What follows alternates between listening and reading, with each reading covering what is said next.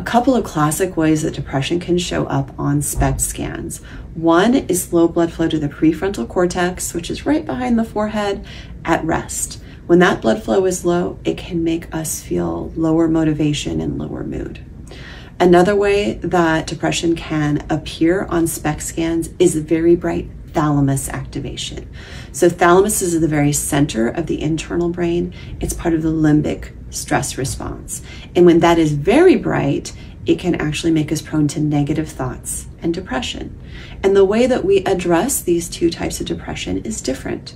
For example, things that help to improve dopamine will help improve depression that's caused by low blood flow to the prefrontal cortex. Examples might be taking an L-tyrosine supplement or exercising every day.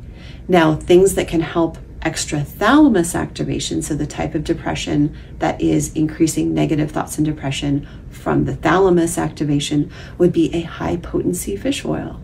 Or there are some medications such as Wellbutrin that help to lower that blood flow.